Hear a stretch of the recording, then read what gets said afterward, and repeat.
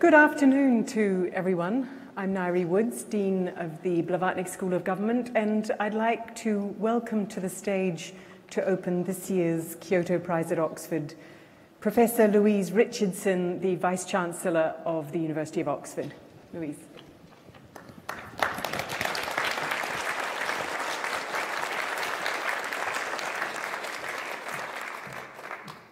Good afternoon, everyone. I'm absolutely delighted to welcome you all to the third Kyoto Prize at Oxford. And I'm particularly glad to welcome back our friends from the Inamori Foundation, and in particular, Mrs. Inamori Kanazawa. We meet in the Blavatnik School of Government, but specifically, we are now in the Inamori Forum, which is named in honor of your father, Dr. Kazuo Inamori, and I hope you will bring him back our warmest greetings. Last month, we held our first alumni reunion in Tokyo. We brought people from across the collegiate university to meet with our alums living in Japan, and we all had a fabulous time.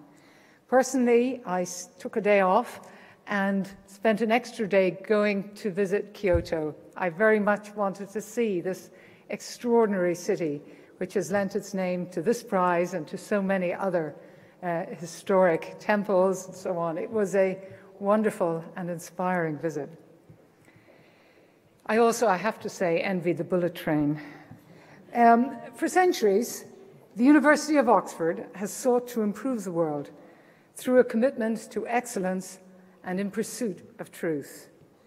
The founding values of the Kyoto Prize, created by Dr. Inamori in 1984, resonate with those ideals. It is awarded to those, and I quote, who have contributed significantly to the scientific, cultural, and spiritual betterment of mankind. Over the coming 2 days, we will hear from this year's 3 prize winners, each of whom embodies this founding spirit. I'd like to offer a warm welcome to Dr. Karl Deisseroth, Ms. Dr. Masaki Kashiwara, and Ms. Joan Jonas. I mentioned excellence. Oxford University is proud for the 3rd successive year to be declared the best university in the world in the Times Higher Education World University Rankings. We're particularly proud of the breadth of our scholarship, from our world-leading medical sciences division to our departments in the humanities, from the mathematical, physical, and life sciences to the social sciences. We pride ourselves not only on the quality of our research and on our teaching, but also on its diversity. Having this year's Kyoto Laureates with us is a chance not only to hear from them, but also to share with them some of the research taking place in Oxford. Colleagues and students in mathematics, art, neuroscience, and psychiatry are greatly looking forward to spending time with the prize winners in the coming 2 days. I know that colleagues and students here at the Blavatnik School have been looking forward to this occasion.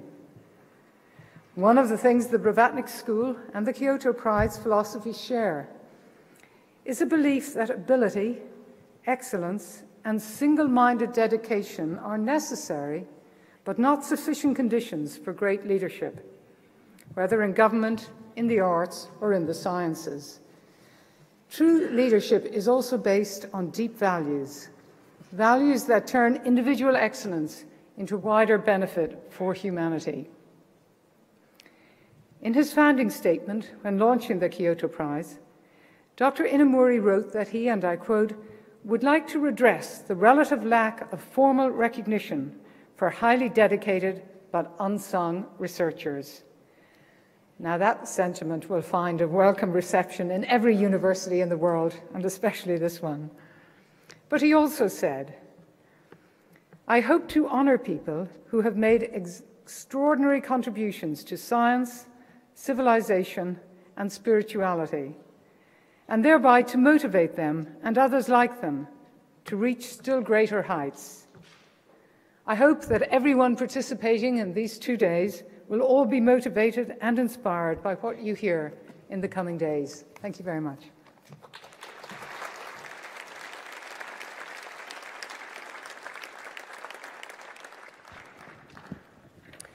Thank you very much, Vice-Chancellor, and thank you all for joining us here today for the first of the Kyoto Prize lectures. It's my great delight here in the Inamori Forum, and it is, again, I'd like to repeat, a special honor to have Mrs. Shinobu Kanazawa Inamori here with us today, along with Himeda-san and his colleagues from the Inamori Foundation. But to have here in the Inamori Forum the first lecture, and it is by the Laureate Dr. Karl Deisseroth. Dr. Deisseroth is the D.H. Chen Professor of Bioengineering and Psychiatry and Behavioral Science at Stanford University and a Howard Hughes Medical Institute investigator. He's best known, as I'm sure at least half this audience knows well, for his seminal work in optogenetics, a breakthrough technique that's revolutionized the way scientists can investigate the brain. That means helping understand disorders like schizophrenia, depression, Parkinson's disease. And let me say with some pride that optogenetics has a special place here at Oxford. We have another of its pioneers in our Waynflete Professor of Physiology, Professor Gero Miesenbock. And it's with pride that I note that Professors Miesenbock and Deisseroth have, with 4 other colleagues, shared both the 2013 Brain Prize and the 2019 Rumford Prize for the invention and refinement of optogenetics. Dr. Deisseroth has been honored in numerous other ways, both individually and with colleagues, including winning the Harvey Prize, the Fresenius Research Prize, the Dixon Prize in Medicine, the Lurie Prize in Biomedical Sciences, and the Breakthrough Prize in Life Sciences. He has the distinction of being the youngest ever Kyoto Laureate, and we're sorry that your 2 young sons couldn't join you on this particular event, and winning in the category of Advanced Technology. So I'd like you all to join me in welcoming Dr. Karl Deisseroth, who has kindly agreed to take questions at the end of his session. So Dr. Deisseroth, a huge welcome to the Kyoto Prize in the Inamori Forum at the Blavatnik School.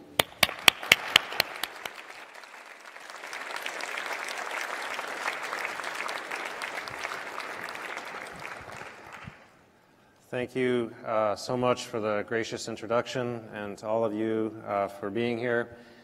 I'm looking forward to sharing our work with you, both some of the earliest roots, the foundations of our science, and some very recent, even unpublished work to bring you up to the minute and to share some of the very, very most timely advances and steps forward in the field. Now, at the same time, I also want to highlight how some of the first steps that one takes can be extremely small and humble, inexpensive, cheap, and almost embarrassing to look back on at how simple and humble the early experiments were. And I think that's for all the people here who either are students or who know students, to convey that spirit. I think it's important to realize that science can become big, it can become expensive, it can be intricate, but the early spirit that leads one to take the very first curiosity-driven step can be very small and very important. Now, I'm a psychiatrist. I'm also a neuroscientist. I think about the brain. I try to understand how it works, how the magical properties of the brain, seemingly magical properties, arise from its cells, the cells that fill the skull, that connect with each other, that connect with muscles. And this is a very complex problem. It's hard to understand how it works. It's hard to understand how it fails to work. And so what we've done is try to build technologies, new tools, new approaches that allow us to ask new kinds of questions. And optics, the use of light, has turned out to be very useful for us. The brain is very well adapted to the use of light. Light can penetrate through it. It doesn't absorb photons very much. We can use light with some modifications to become a very useful tool. And so this is the essence of optogenetics, using light to probe and exchange information with the brain. Now, the deepest roots of optogenetics actually go as far back as 1866. What you see here is Andrei Fominsin. This is a Russian man who lived in St. Petersburg. As you can see, he wrote in a journal with a French name, but he himself wrote in German, so a very international flavor to his work. But he was a botanist, and he studied the movement of single-celled algae. The experiment he did was very simple. You can see a dish of algae that he illuminated from the side with light, and he found that that caused the algae to accumulate on one side of the dish. And with a brighter light, the algae would back off to an intermediate location. And so this was plants' behavior. He was a botanist. And these single-celled algae, the species he studied was called Chlamydomonas, turned out to carry a secret that allowed us to unlock animal behavior. Would have been impossible to predict that this botanist would give us this power 150 years later. And so it's also a testament to the value of pure basic science. Now, fast forwarding to 1999, Francis Crick, in his later years, was thinking about the brain and how to study the brain, how to overcome challenges that people had in studying the brain. And in his perceptive way, he thought what we're lacking is a way to turn particular kinds of brain cell, neurons, on or off. All brain cells respond to electricity, so you can't use an electrode and pick out one kind of cell or another. And he said, what if we could do this with light? He had no idea how to do this. As he said, this seems rather far-fetched, as you can see in this quote here. So he had no idea how to do it, but in his perceptive way, he had framed the problem very well. And a number of people, including Gero Miesenbach here at Oxford, took pioneering steps to confer photosensitivity, light sensitivity, onto neurons.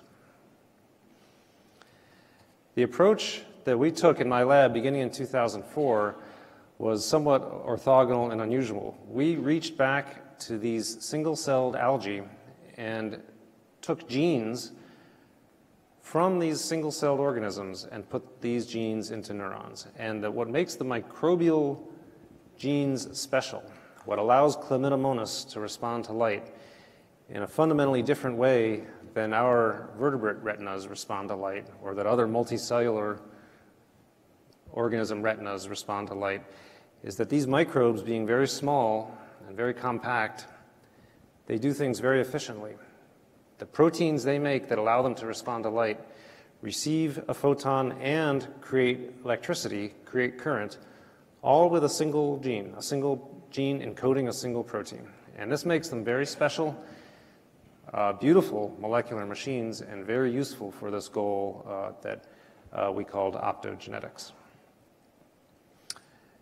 On the left here, you can see what Chlamydomonas looks like. It's a single-celled organism, but it has two flagella, these green filamentous structures. You can see it uses these flagella to swim through the water.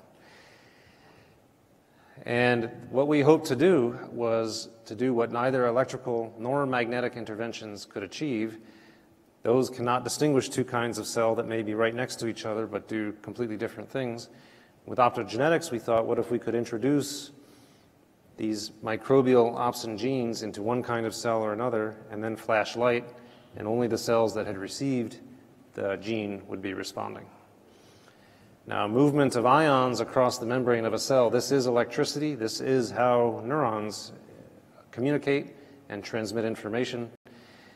And indeed, these opsins that the algae made One of them particularly, called a channel rhodopsin, opens a channel, opens a hole in the membrane of a cell and allows charged particles to flow across the membrane.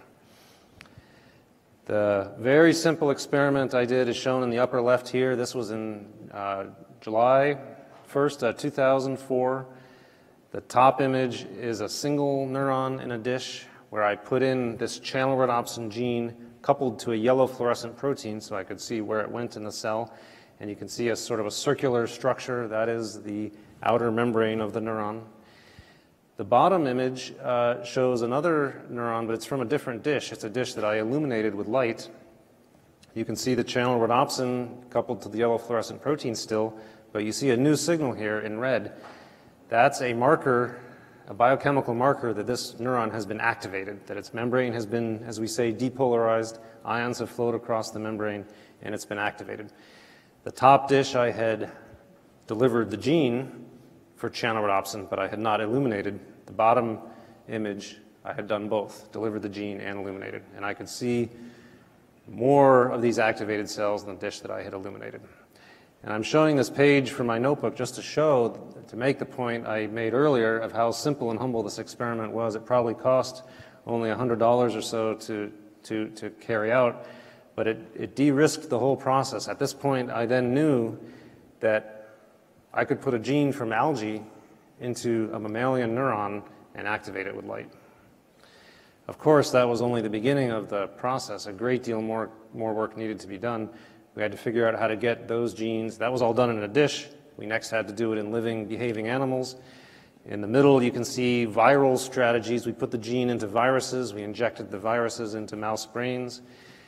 Over on the far right, you can see these spiky structures. This is an electrical recording from a neuron, and each little spike, what we call an action potential, is being driven by a little pulse of blue light. As you can see, the little dashes of blue show the blue pulses of light that are eliciting the action potentials in the targeted cells.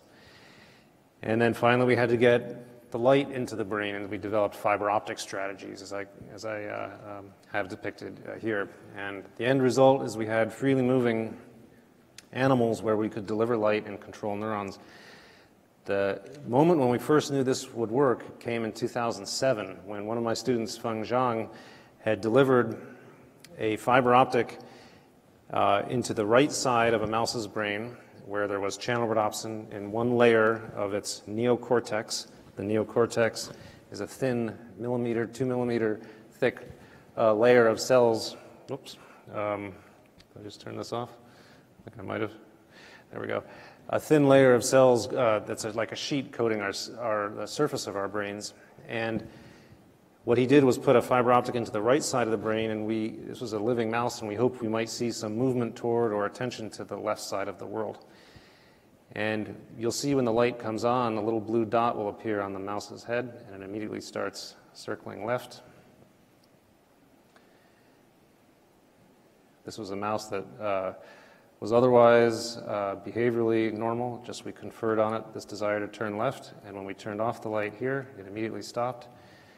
So we could take an otherwise freely moving animal and control its behavior. This was the moment when we knew that there would be perhaps some value to this. We moved rapidly to developing strategies to targeting deep brain structures, studying more complex behaviors like sleep.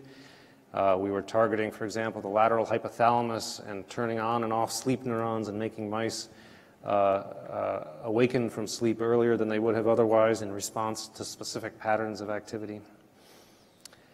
And then this led us to want to understand these proteins themselves more deeply. And this part of the work, it's basic biochemistry, understanding how these channel rhodopsin molecules work, but as you'll see, it turned out to open up whole new avenues of investigation. Basic science understanding how these natural proteins achieve this remarkable outcome of turning light into electricity. By getting down to the molecular details of how this actually happens, we created whole new possibilities for neuroscience. And I'll try to share a little bit of that excitement in the next few slides. So what is a channel rhodopsin? Well, in 2011, we didn't really know. We knew that as indicated by the thick black arrow in the middle, that ions flowed across the membrane, but it was controversial exactly how. What was the nature of the pore or the channel that allowed this to happen? It was unprecedented for there to be a light-activated channel, and nobody knew what it would look like. In the ensuing 8 years, we have really illuminated this beautiful protein in great detail. What's shown here is the result of crystal structures, of molecular dynamics, of detailed structural modeling. The blue arrows going top to bottom show the pore that we uncovered. The gray, light gray spheres are water molecules on the inside and outside of the cell. And we can see all the little stick-like elements are the positions of amino acids, parts of the protein that create the structure of the pore. And our understanding of this became so great that we could even change the kind of ion that was flowing across the membrane. The ones that channel rhodopsin normally allowed to flow were positive ions, cations. The Chlamydomonas algae makes a positive ion, a cation fluxing channel rhodopsin. And that was excitatory, that was stimulatory in neural systems. If you open a channel that allows positive ions to run across the membrane, that will trigger neurons to fire. But we wanted to, in some cases, turn off neurons as well. And so we wanted to turn that cation, positive ion flux, into anion, negative ion flux, which would be predicted to inhibit neurons. But having the pore allowed us to do that. When we were able to see the structure of the pore, we noticed something very interesting, that the channel rhodopsin that allowed cations to flow had a largely negative lining, electrostatic negative lining to its pore that might serve to exclude anions and allow cations to flow. If that were the correct mechanism, we thought, what if we could reline the pore, reupholster the whole inner lining of the channel and make it positive to exclude cations and allow anions to flow like chloride. If we could do that, we might have created an inhibitory channel. And we were able to do that, as illustrated here. The initial strong negativity, as shown in red, we were able to turn into a strong positivity, as shown in blue at the bottom. And we ended up creating, as you can see in the lower left, the ability to shut off action potentials, turn off action potentials with blue light instead of driving them.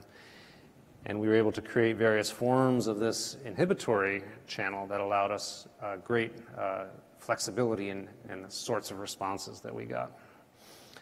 And indeed, we went on from here to get crystal structures from a great many different configurations and types of channel rhodopsin. We got the crystal structure of both cation and anion conducting channel rhodopsins, including some just last year.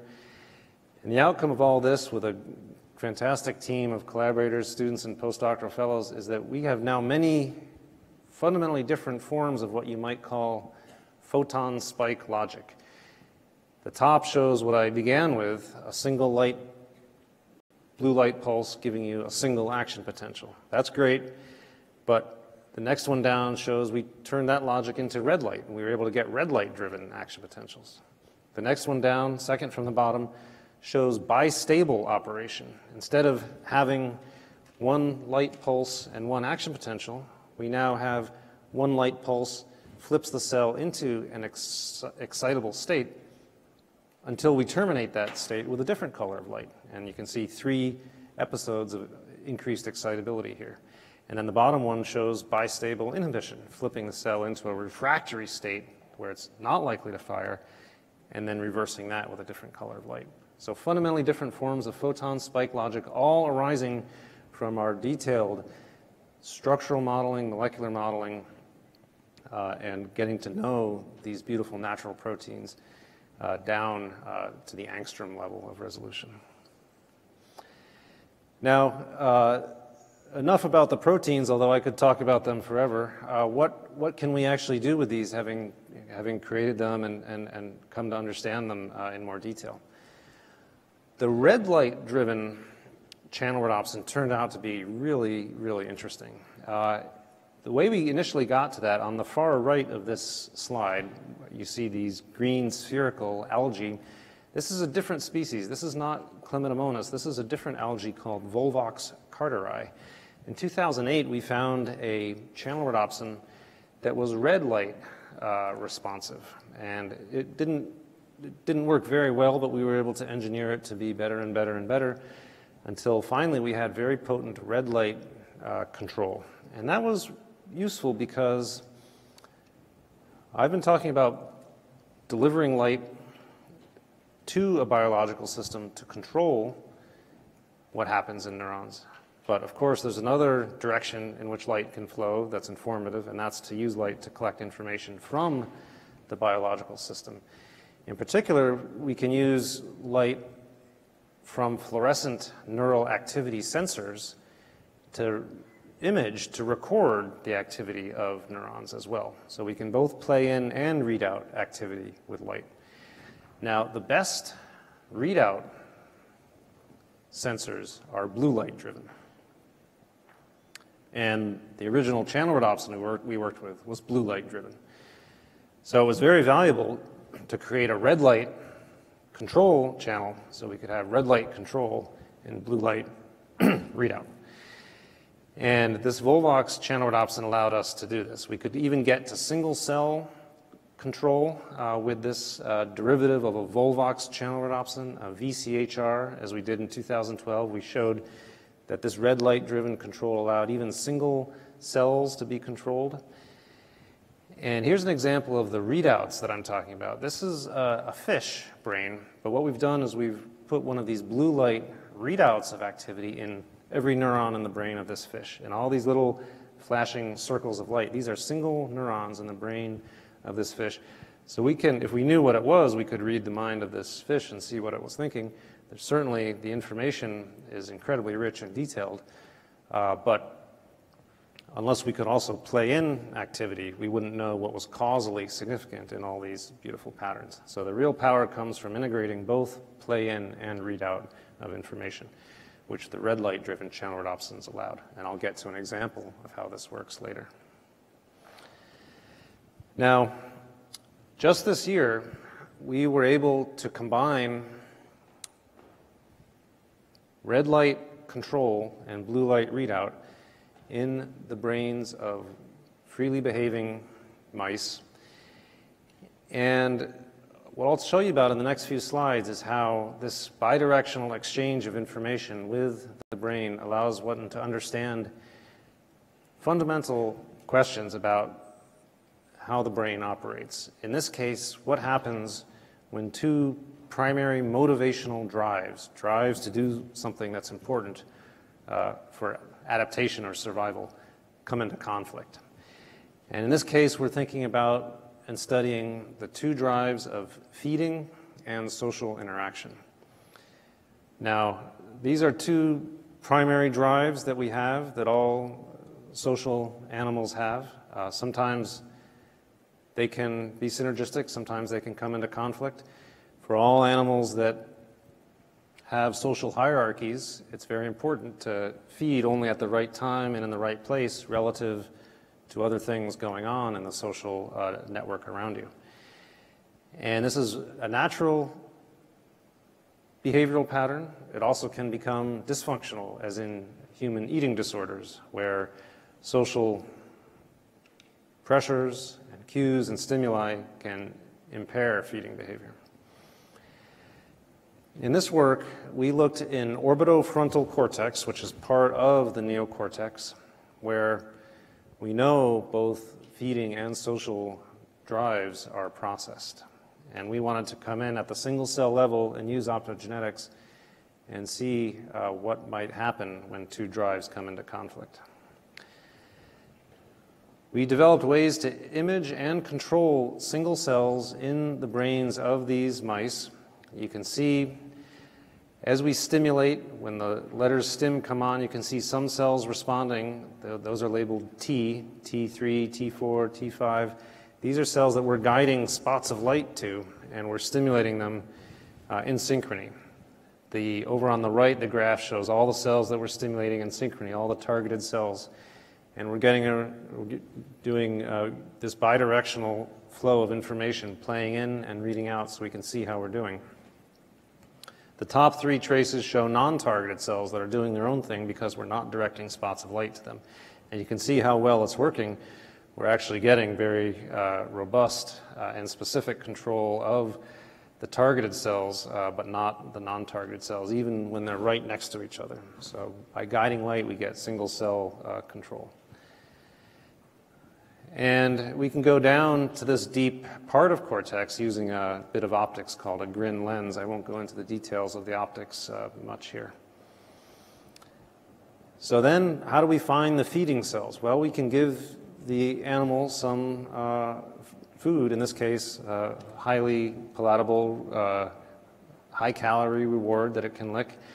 And when it is looking for the food, we can see where the cells are that are responding. And in this pseudo-color map on the upper right, you can see the more yellow the cells are, those are cells that are responding to the food. So we're not stimulating them optogenetically, we're looking for the natural food responding cells, and we can pick them out and see them. So we can find them, and then we can come in and stimulate them. So these are cells that are naturally active during feeding.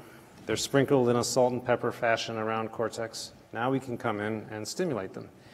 And as you can see here, we can pick out those cells and we can stimulate them and create that elevated activity exactly when we want it. And so then the question is, are these cells actually causing feeding, or are they just using or encoding or reporting on the stimulus for some other purpose? And what this experiment revealed, if you look at the 2 central graphs here, if we just give the food, we see a particular pattern of licking for the food. Each little orange dash is a little lick for the food. Each horizontal line is a different trial, very consistent response. But if we both give the food and the optogenetic stimulation just to those targeted cells, we get more food consumption. So these cells are not only naturally active during feeding, but they actually are causally important, something we would not have known and would not have been able to show otherwise. A number of control experiments show this was a specific effect. For example, if you don't include the channel rhodopsin, you don't get that effect. That's good news. It reveals that we are indeed exerting the effect by the mechanism that we thought. Okay, now what about social cells? Are they also here in orbitofrontal cortex? Well, we could do the same thing. We could create a social interaction, and here we can have a juvenile animal, which adult mice find very interesting and like to explore, wandering around a little track and come and explore the adult. And we can see indeed there are social cells that when the juvenile comes into the social zone, these cells become more active, and those are shown on the right. I'll play a little movie here. The adult mouse is shown in the upper right, and you can see when the juvenile shows up, there's a period of social interaction. The social cells, which are the 3 beige traces in the top middle panel, reveal the response during the social interaction. Non-social cells, the green cells at the bottom, don't show that. And these were consistent social cells. And so we could ask then, what happens to feeding when we stimulate the social cells? And what we found, first, that we were very good at stimulating the social cells, and what actually happened to feeding, that's shown in the middle panel at the bottom. And you can see the yellow lines below the gray lines. The gray line is the control. The yellow line is when we were stimulating the social cells.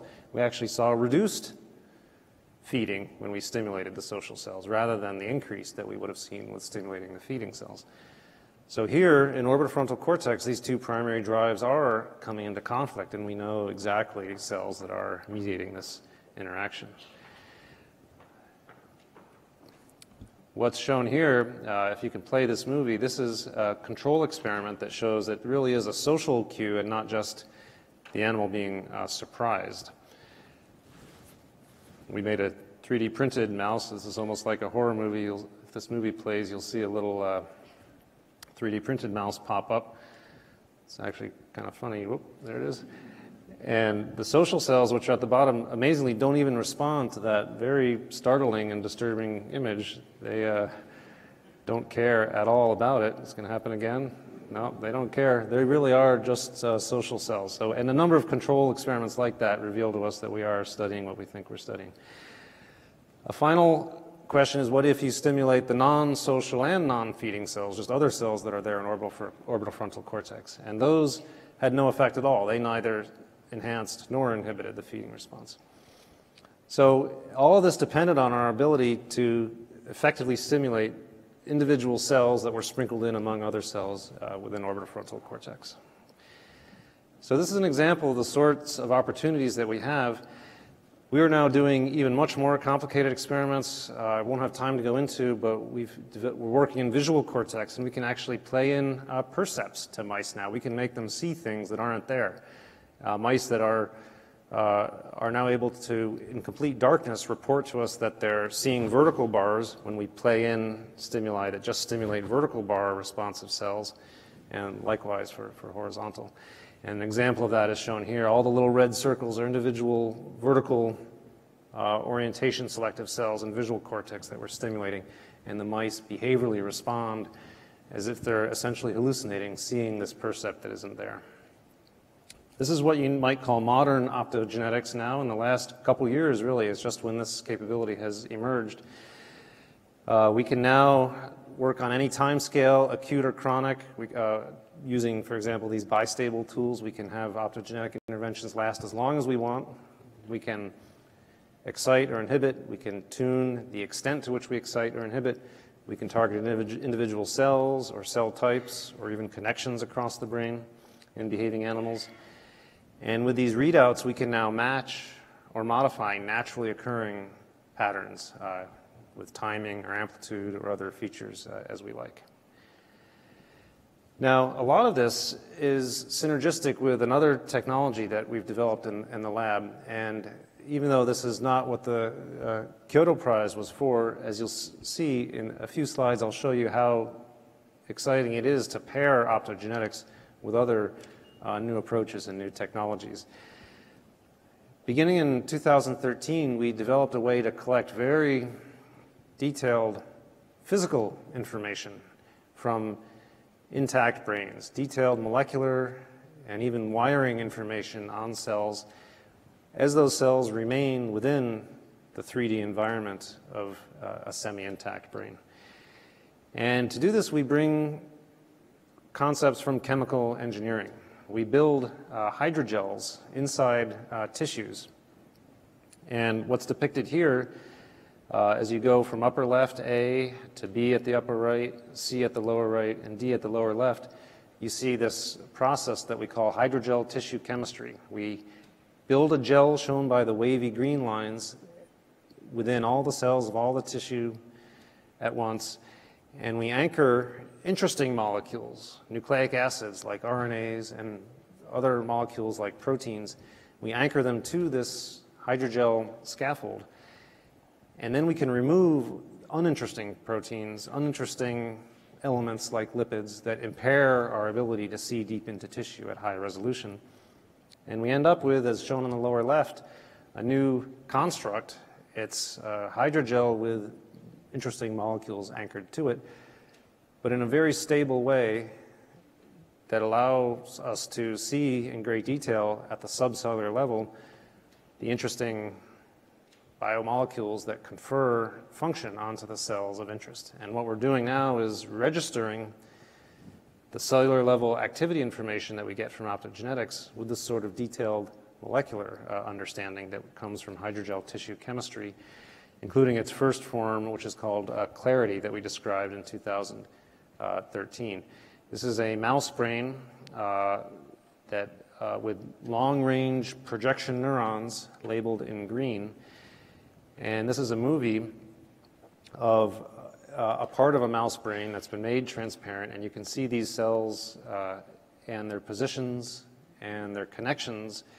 You can even fly in virtually and look around and see and follow things that may be of interest. But now, if you think about this data set, you see all the individual neurons here. What if we knew the activity pattern of each of these cells during an interesting behavior during life? And what if we knew what was causal in a behavior, as we can get from optogenetics, like in the orbitofrontal experiments I just showed you? What if we could then go in and get detailed molecular and wiring information from those very same cells. That would be a huge step. And this is something we're just now achieving in the lab. What makes this possible is the hydrogel-based method. First of all, it's all aqueous-based. It's all water-based. And what that does is it means we can work with fluorescent proteins without quenching or destroying their fluorescence, like more organic solvents that other prior methods relied upon would otherwise have brought to bear. So the native fluorescence is preserved, and what we found is we can even do multiple rounds of labeling, get very rich molecular information. We can even sequence RNA, effectively DNA molecules that report on RNA molecules that are present in the tissue. We can sequence the transcriptome of cells that are embedded within the hydrogel matrix. I won't talk about it in detail, but just last year we described how this is done, a method called StarMap. It's a variant of hydrogel tissue chemistry where we lock all the interesting RNAs in place in the hydrogel scaffold, and then we can actually use some optical and genetic tricks to sequence the RNAs that are present and anchored onto the hydrogel scaffold. And so then the idea is to be able to turn all these flashing spots of light into cells that we really understand because we know all the RNAs and biomolecules that are present. I'm going to close with three separate examples of applications of this method. One goes back to the fish experiments that I described very briefly earlier. Now, why do we use fish? Well, they're vertebrates like us, but the larval zebrafish, although a free-living, free-swimming organism that hunts its own food, it is small enough and transparent enough that we can actually see the activity of every single neuron in its brain during behavior, and that's depicted here. And we do this with two-photon imaging. It's a way of getting single-cell resolution imaging in intact tissue. The fish are head-fixed in agarose. They can't move their head, but their tail is free, so by moving their tail, they can tell us whether they want to move or not. And that is a useful bit of information to have. And what we did was to study a behavior relevant to a clinical condition, which is my own clinical specialty, which is depression. Now, depression has many symptoms, and we don't claim to be studying depression in fish, of course, but there is a very interesting and very debilitating behavioral state transition that happens in human beings in which there's a deep discounting of the value of their own effort. They experience this profound belief that their actions don't matter, that their actions won't affect the future. They have difficulty even seeing into the future, and this profound hopelessness can confer great morbidity and even mortality. Now, as it happens, though, as you can readily imagine, sometimes, indeed, one's actions are futile, and it's important for an organism to know that, to register that, and to detect when that is the case, and to adapt behavior accordingly. And the adaptive behavioral state transition between active coping with a challenge and passive coping with a challenge is an important natural process. And we've studied this, as have many other groups. For example, you can put a rat or a mouse in a swim test, a situation that it doesn't like. It's in a cylinder of water and it can't escape, but it swims and tries to escape, and after a while stops and transitions to a passive state of just floating in the water. And this is not an unreasonable transition to make. And we can see this transition to passive coping happening. You can see here, this is an experiment from Melissa Worden in my lab back in 2012. You can see this transition from kicking vigorously to not kicking very much over the course of several minutes. What she had found using optogenetics back in 2012 was that a projection from the forebrain to the dorsal raphe nucleus, the DRN, the source of most of the serotonin in the forebrain, favored the active coping phase. And a different projection to the lateral habenula, LHB, favored the passive coping phase. So this was in rats, and it was very specific, testing the importance of very specific connections across the brain. We thought, well, what if we could do this in fish and look at every single neuron across the brain? We could get a very complete understanding of this behavioral state transition. But of course, we can't do a forced swim test because the fish love swimming, and that's just not right. So what Aaron Andelman and Vanessa Burns in my lab had to do was figure out how to do the equivalent of this, which nobody had done before, in fish. And they were able to do this, and this just was published in Cell just a couple weeks ago. What they did was create an inescapable aversive situation, mildly aversive, once per second, a mild buzz of an electric shock in a tank. Nothing the animal does, none of its actions can affect that aversive stimulus. And what we see is very interesting. In the lower left, in panel D, you can see in the purple line, first an active coping response where the fish swims around faster, and then a transition to a passive coping state where it swims around much less than it would be swimming otherwise, even in a control condition. And this was a very interesting response. It was very consistent. It reversed completely after some tens of minutes if you put the fish into a new tank with new water. And as shown in the lower right, the magenta line shows what happens if you do this in ketamine, a human antidepressant that's used clinically. It's slowed and delayed and reduced the amount of passivity seen. So this and other experiments really allowed us to be confident that this was an interesting model. Okay, now what actually happens? This movie shows a fish going through this behavioral state transition right before your eyes. You can see activity across the brain, but you might start to notice as this goes on in the two regions at the top and the bottom on the left-hand side starting to become more and more active, dominating the activity. Two little clusters, top and bottom. And the movie's going to loop around to the beginning again in a minute to show you. Here we are looped back to the beginning. You can see those structures weren't that active beforehand. But as you'll see, they become more active as this behavioral state transition happens. What are those structures? Amazingly, those are the fish equivalents of the lateral habenula, the same structure that in the rats favored the passive state. So this really gave us some confidence that we were onto something that might be valid and that might be ancestral in the vertebrate lineage. And this was a consistent finding. It was the lateral habenula homologous region gave the only elevation in activity that we saw across the brain. There was a decrease in the raphe, the fish raphe, which the opposite direction effect, which also mapped onto the opposite direction effects that we had seen in rats. Again, providing us confidence that we were seeing something interesting. And then we also noticed some interesting single cell resolution effects. Some cells in the habenula didn't go through this state transition for quite some time and then became more active later in the stressful period. Others ticked on almost immediately. And when we looked at in detail at this, we saw that the habenula of the fish carries cells that, as the duration of the stressor continues, it continually ticks on new cells until it's building up this representation of this very important statistic of the stressor, how long it's been going on, which of course is very relevant to determining whether one should go through a behavioral state transition to a passive state. So the habenula seems to be encoding and representing this very important statistic of the stressor in this very interesting way by adding new active cells. Now, all of this is observational. We're just seeing what happens. We don't actually know that the habenula neural activity is causal in the behavioral state transition.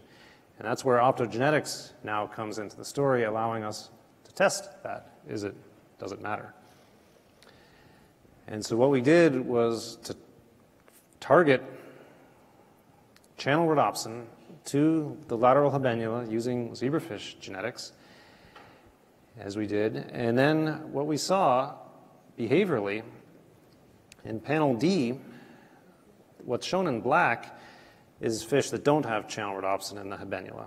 And if you have a light period, as shown in light blue in the middle, the fish will swim around a little more if you expose them to blue light, and that reverses immediately when you turn off the light. So that's just a normal light response of fish. But if fish have channel rhodopsin in their habenula, you don't see that. In fact, you see a slight decrease, as shown in blue. And that difference is small between the channel rhodopsin expressing and non-expressing fish. But that's in naive fish, as we say, fish that have not had anything bad happen to them that we know about. If you go to the panel on the far right, panel E, these are fish that have been through the inescapable stress, and there we see a profound and lasting passivity elicited by causally stimulating the habenula neurons. So this gave us evidence of causality. Exciting the habenula, mimicking this naturally occurring pattern that we had seen, favored passivity. We also found that we could suppress, using an inhibitory optogenetic strategy, that we could suppress that native habenular activity and reverse the passivity. And that's shown here. The panel on the left in the pink period in the middle, that shows the stressor, the duration of the stressor, and what's plotted on the y-axis is the fish movement speed. You can see that very early active coping response and then transitioning to a passive coping state where it barely moves at all. And then the yellow light period, when we deliver yellow light to stimulate in this particular inhibitory optogenetic tool, we see the fish revert back to the active state. And this movie, you can see the little dot quivering in the corner, that's a fish in the passive state. There'll be some small little zips around, but it's not moving too much.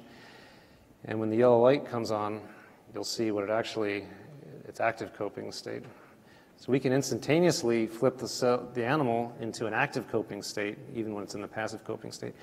So this habenular activity is necessary and sufficient and naturally occurring, and that gives us a strong foundation to believe that this is important.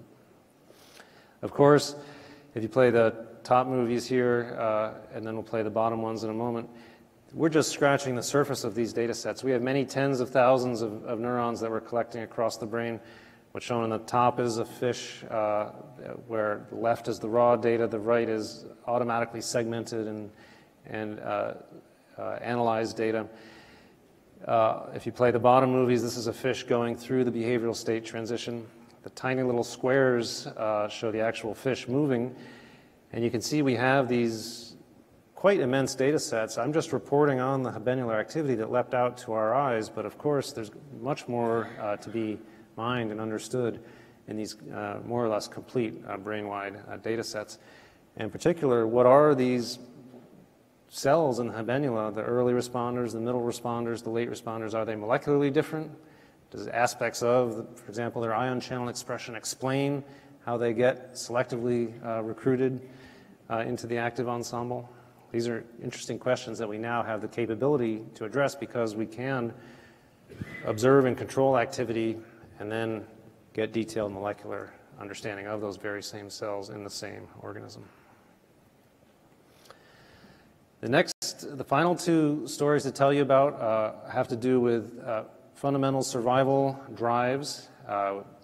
We worked on sleep and feeding and social interaction, but what I would like to talk about here is thirst. And this is work that my lab has been working on over the past a number of years, work actually co-led by Will Allen and a Rhodes Scholar who's in attendance here. So some of you may know. Raise your hand if you could. Yeah. So excellent. So Michael was an extremely talented student who co-led this work, and we are very grateful for his contribution. And I want to tell you a little bit about this most recent version of this work.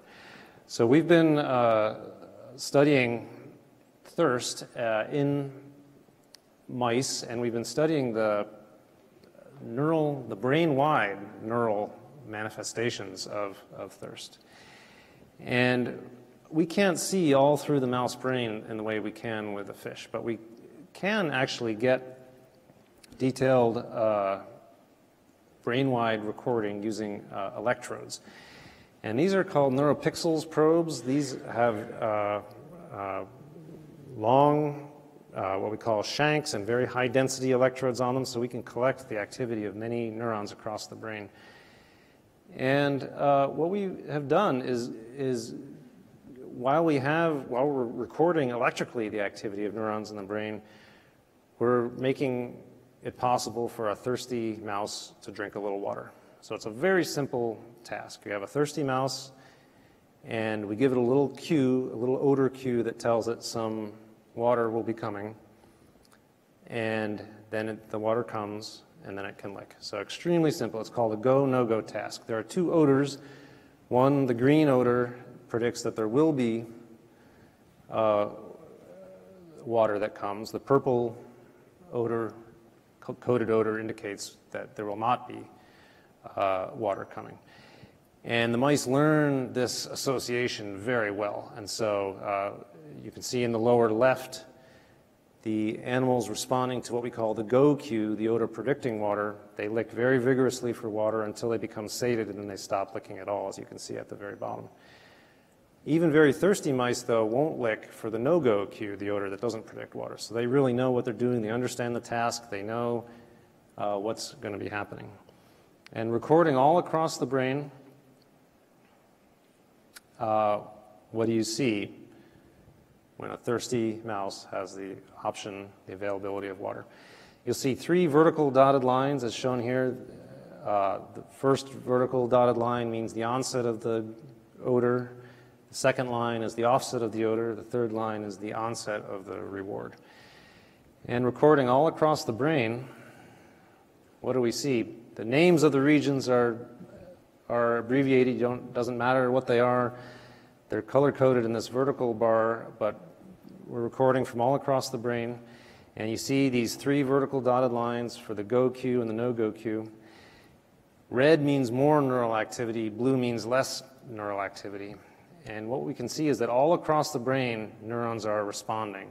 Virtually the entire brain is engaged by this task of drinking water when thirsty. And in fact, more than half of all the neurons across the brain are engaged with this task.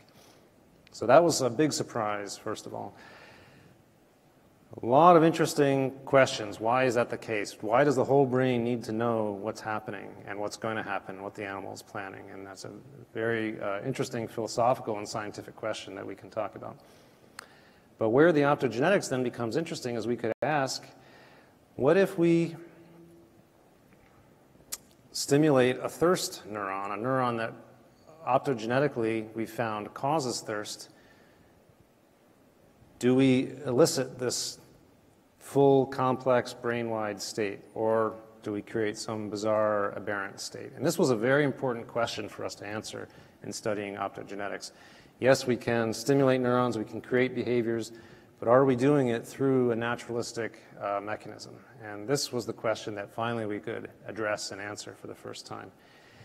So what we did here was stimulate the thirst neurons, the input to some thirst neurons that come through a structure called the SFO, as shown here. So we got a tiny little spot of light we're optogenetically stimulating deep in the brain. And these were neurons that Will and Michael had found were causally involved in thirst. And in the lower left, you can see what happens when you optogenetically stimulate these neurons. You can have a thirsty mouse, it's drinking, drinking, drinking, and then as you get below trial 200, it becomes sated and it's not drinking anymore. But then with the blue light shows when we optogenetically stimulate the input to the thirst cells, and boom, this mouse that has been drinking vigorously, is completely sated, suddenly is acting like it's thirsty again and is vigorously drinking for water in response to the cue.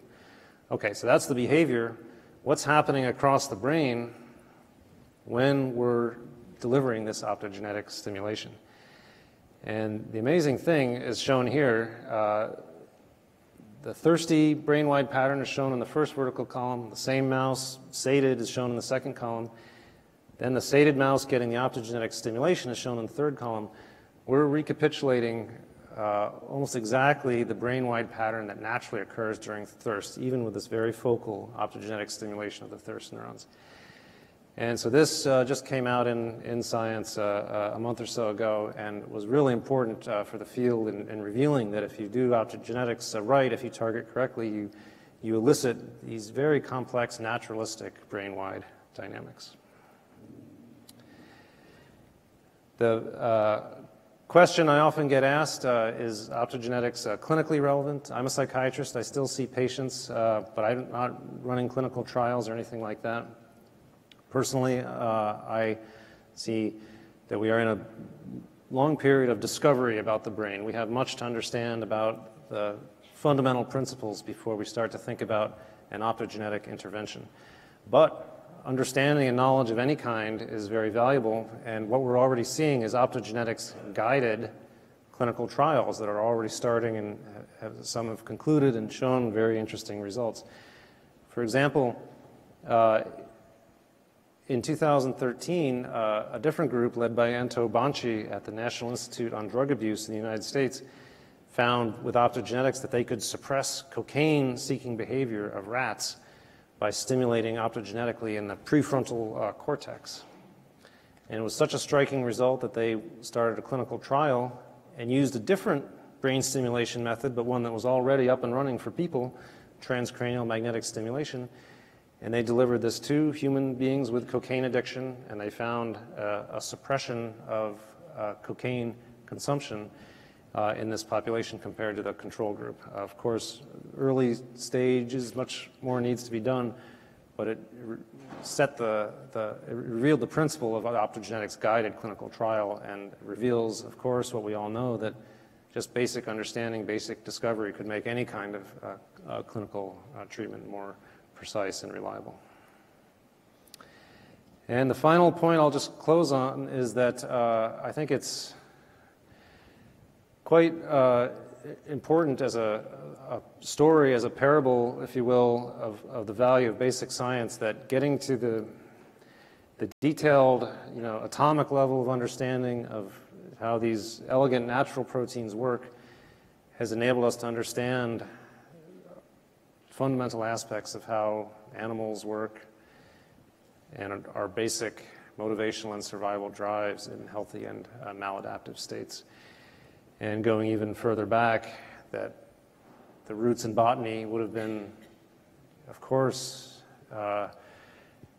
impossible to predict at the time, and I think is a good story to tell to people, leaders of society, politicians, people who you know, friends, colleagues, a story important to tell so that everybody perhaps can come to value basic science as much as we do. I'll conclude there. I'm very grateful to all of you for your time. I'm excited to talk about this work. There's much more to say, much more to come in the future. I've been privileged to work with such an amazing team of students and postdoctoral fellows and collaborators around the world. And I'm tremendously grateful to the Inamori Foundation and the Kyoto Prize for recognizing this work. I'll end there. Thank you.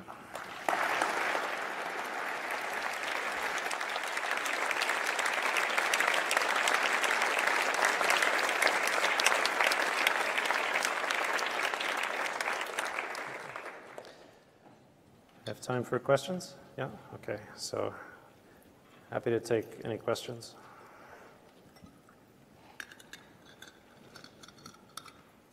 Yes.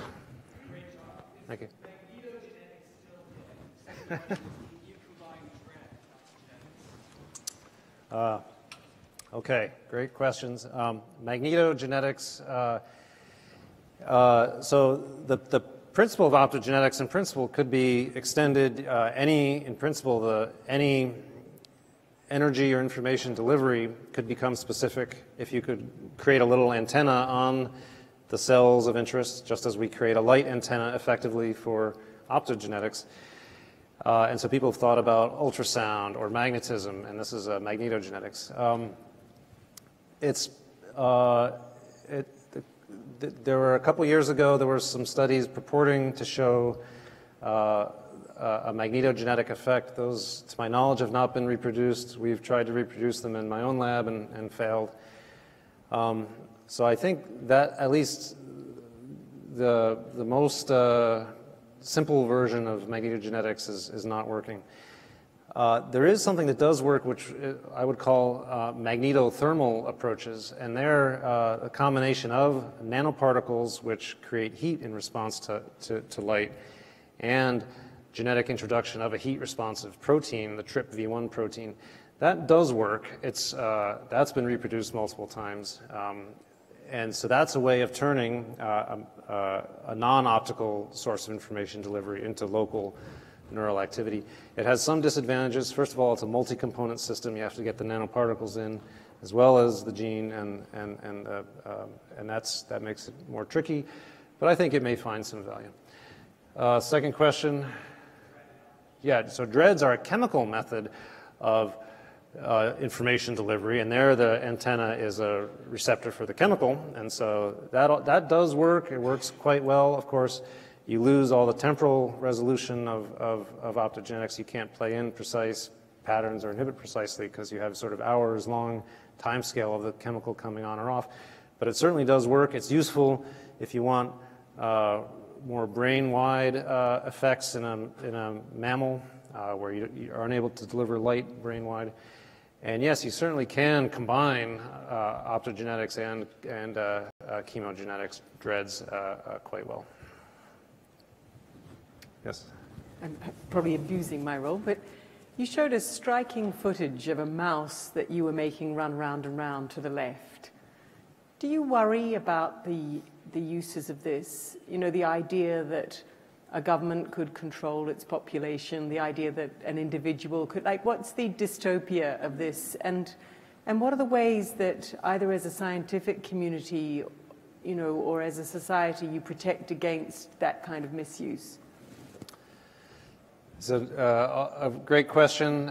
It's one that we have thought about, and I think it is a common response that video is a little disturbing, of the mouse being induced instantaneously to turn left, and then instantaneously for that effect to reverse. And so one question to ask, why is that disturbing? Of course, we've controlled behavior in other ways, in many other ways. All our medications that we use affect behavior. Our words affect behavior, but we're not disturbed by those as much. But the visceral response that creates is partly its speed and its precision, and it raises the specter of, could this be misused in some way?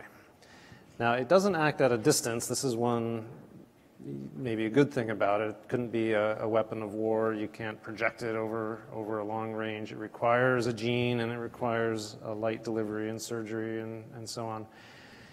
But we can make mice want more or less of anything that we want. We can make them more or less hungry or thirsty or sleepy or sexual or social or reward-seeking. Or we can turn up and down the quality of their memories.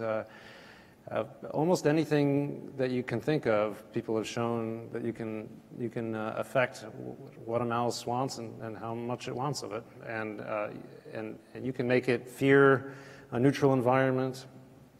It's quite remarkable how much you can do, and so and of course mice and human beings have very homologous brains. Their brains are much smaller, but the same basic structures are there, just shrunk down. So you could imagine, to your question of dystopia, there's something that we should at least talk about. It's not a pressing issue at the moment. It's not as urgent as the CRISPR situation, for example, where we have already genome-edited babies living on the planet now.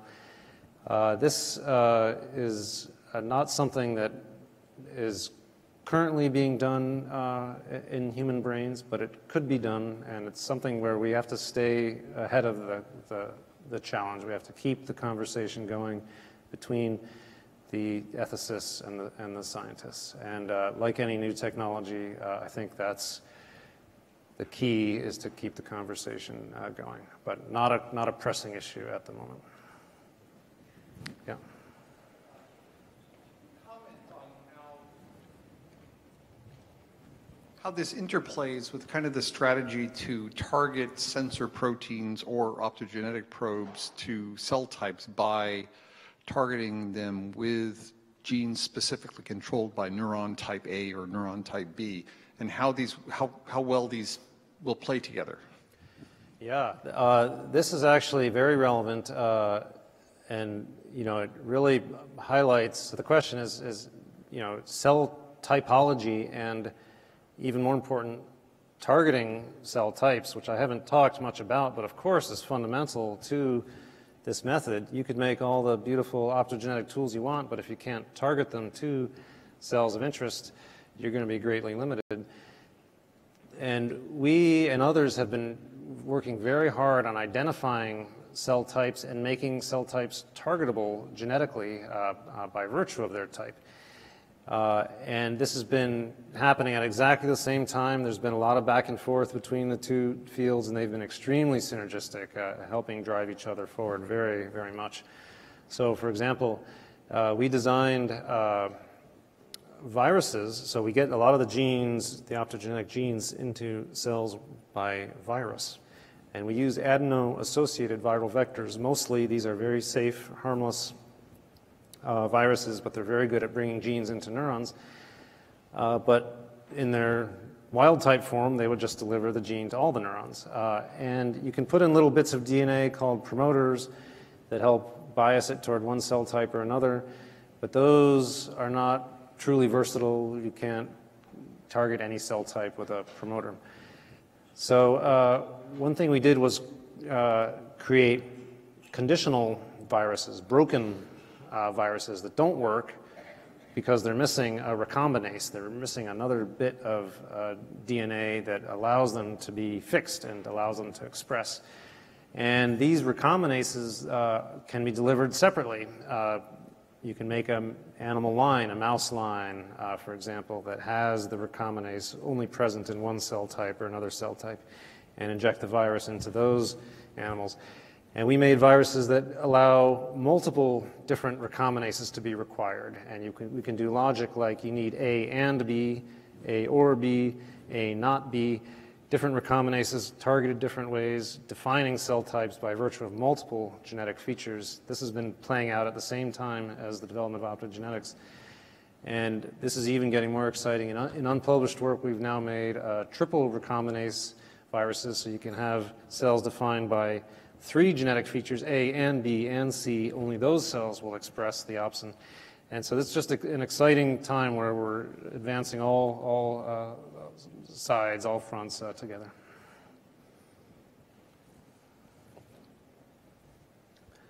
Question there in the back? All right. Since you got the microphone, we'll do you and then the other one. Yeah. Does it work though? Oh, yeah.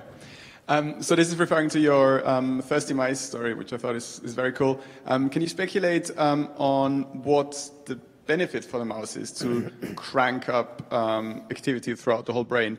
Do they get better at seeking water? Are they faster? Are they more desperate? What do you think is the reason for this? Yeah. So what is the benefit to the mouse to have this very simple motivated behavior to be encoded and represented across the entire brain? I don't know the answer, but I think it's very likely that at some level, this is not going to be specific to thirst. We're already starting to get hints this is going to be true of almost any action, almost any movement, that essentially every part of the brain has to know at some level what the animal's action plan is. And this is relevant, as you can imagine. Certainly for sensory cortex, it's important for the sensory cortex to know that the animal is planning some actions that will cause sensory stimulation along the way. That's obviously helpful for sensory regions of the brain to know.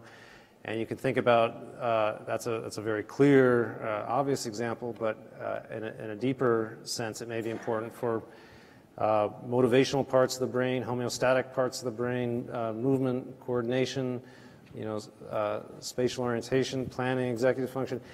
At some sense, every part of the brain needs to know the action plan of the animal and to have that actively represented and maintained.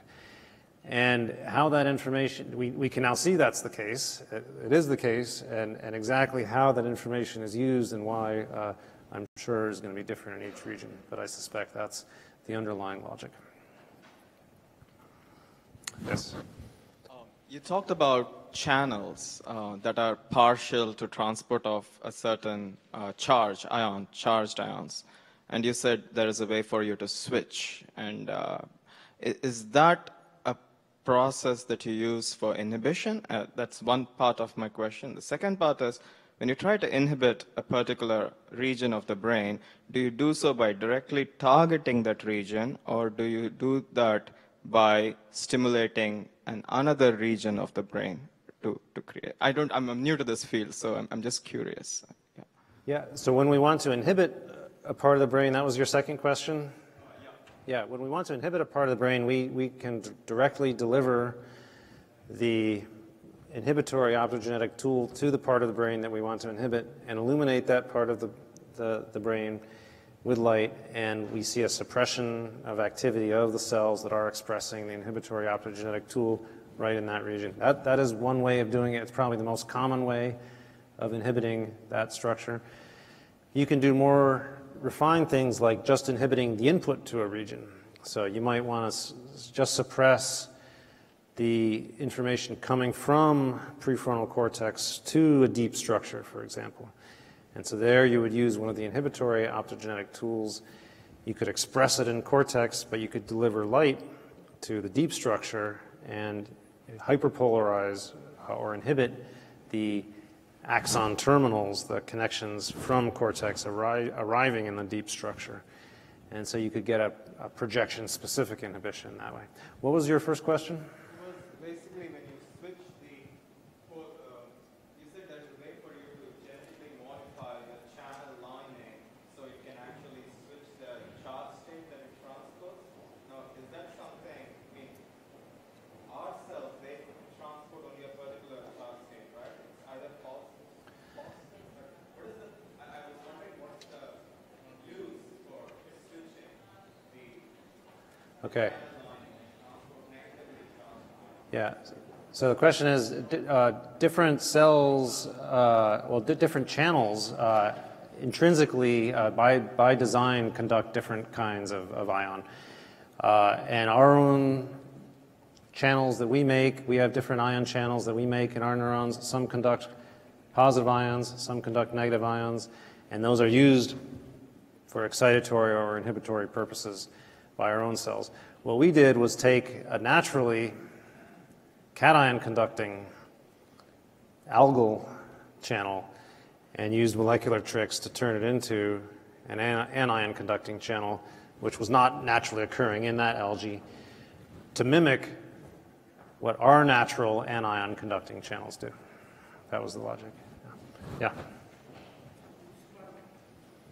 You described many behavioral applications of optogenetics. I was wondering whether you intend to, or you are doing at the moment, trying to address also if there is material substrate for conscious. Is that something that, as a psychiatrist and also optogenetic scientist, you are interested in and pursuing? The question is consciousness? Yeah. So of course I think about that all the time. Everybody does. Certainly psychiatrists do, neuroscientists do. I don't have any good answers, I'm afraid. I think the biggest, there are two problems. One is defining consciousness, and number two is measuring consciousness. And these are as yet unsolved, I would say, but not to denigrate the question at all. It's one of the things that brought me into neuroscience, and maybe in our lifetimes we'll get there. But I have no answers just yet. I'm curious about the long-term effect of the light stimulation. So whether the mouse that you tested on will get used to or get accustomed to these artificial stimulations, and then after a while it will lose the sense and will not react to the natural stimulation as it initially did. Question is, with long-term optogenetic stimulation, would you cause some behavioral changes, some adaptive responses so the animals no longer respond? Certainly, so two aspects to your question. One is the the opsins themselves do desensitize with time, and so you have to set up your stimulation paradigms to account for that. And that's why we designed these long-acting opsins that can give you very long, stable effects with just a brief flash of light. Now, you might have also been asking more about the rest of the animal adapting to this situation. You know, what is if you're modifying the action of this animal over the long time scale, do you get some adaptation of the rest of the brain? And this is actually pretty interesting. We've actually touched on this, and other groups have too, looking at what's called plasticity, long-term changes in behavior and even in synaptic properties that come with long-term stimulation. And indeed, you can see those effects. Most of the work I showed you is very acute, just immediate dynamical responses. But we and others have indeed looked at these longer timescale effects, and you can get them. And they could be very interesting. So, for example, we found that we could suppress anxiety and fear responses in ways that lasted at least a day, outlasting our plasticity-inducing stimulus. May help us design long-acting therapies in the long run. So it's been a small part of my work, but a very interesting future direction. In the back there, yeah. Oh, okay, we'll do this one first, and then. Yeah. I was just wondering. So there's a lot of evidence now that neural ensembles and stuff, what kind of underlie a lot of processes, but are there now tools that we can use to not only activate a whole ensemble at one time, but also activate an ensemble with like different neurons being activated in a sequence? Yeah, great question. So can you activate ensembles in a sequence?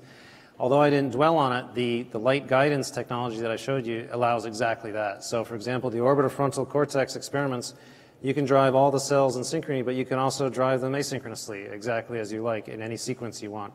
And so we can provide asynchronous ensembles with the light guidance technology extremely well. And we've applied that, we showed that, and we've applied that now both in visual cortex and in orbitofrontal cortex. Yeah, that's already possible. And I think the last question, this is the final question, but as I'm instructed by my masters in the back there, yeah, you see?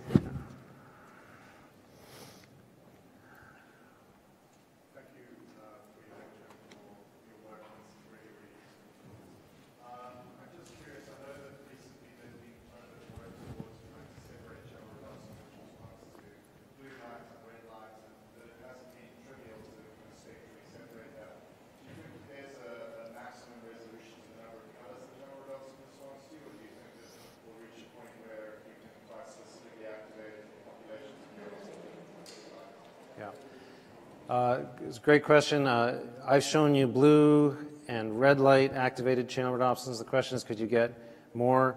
It's a real problem because they have very broad action spectra. This is probably how they evolved to collect as much light as possible. And we have not yet found a microorganism that really had an evolutionary incentive to narrow that action spectrum to use these for specific detection. Those might exist out in nature, though, so I think one thing we might want to do is try to go find a coding channel rhodopsin that for some reason, some biological reason, has to be selective to a color of light. We haven't found it yet. Yeah. So is that, I think we may be out of time. I want to thank all of you again, and our students, and Michael Chen and everybody else. Okay, thank you.